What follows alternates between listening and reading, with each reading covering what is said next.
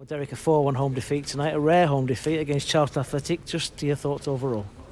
Yeah, I thought that Charlton started very well tonight. They looked like a really good League One side, established League One side. They passed the ball well, they pressed well, and they scored early goals in the game. Their physical presence throughout the team showed tonight. I thought technically they were excellent, the way that they passed and moved and the speed they had. And in that first half, they obviously were better than us, and went into half time with 3 goals. And I think that testament to the players in the second half, and even in the first half, we kept on going. We created a few openings. I thought we could have done better at times, in and around that 18-yard box. But tonight, they were the better team, and they're always going to be. It's Charlton Athletic. You're playing against a very accomplished League One side.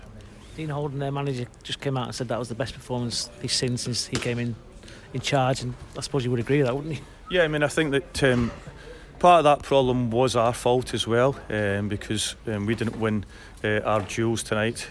Physically, they were better than us, and I think that we could have done a lot better at times tonight, even when we had opportunities, or we gave away possession of the ball at times, allowing them to get on top of us.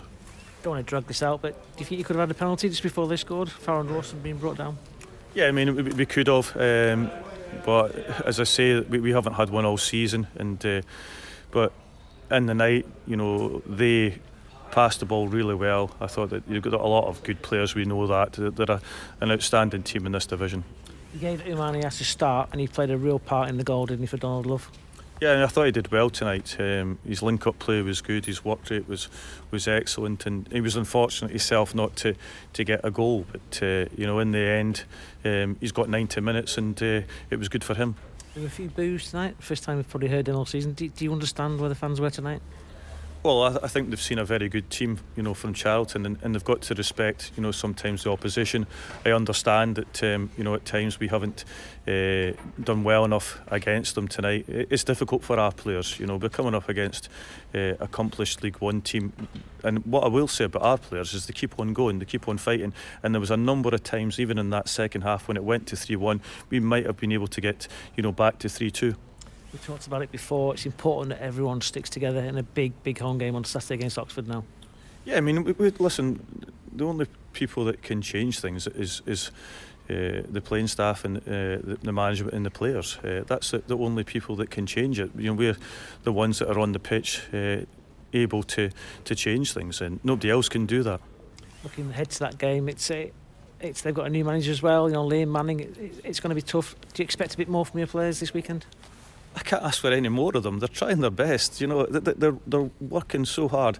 We're unfortunate we come up against good teams, and we're in this division because we got here. But unfortunately, there's better teams than us in this division. There's better players than us in this division. We're fighting hard to stay in this division, and that's all we're ever going to be. I've already explained many times the reasons for that, and that's something that you have to ask somebody else about, not me.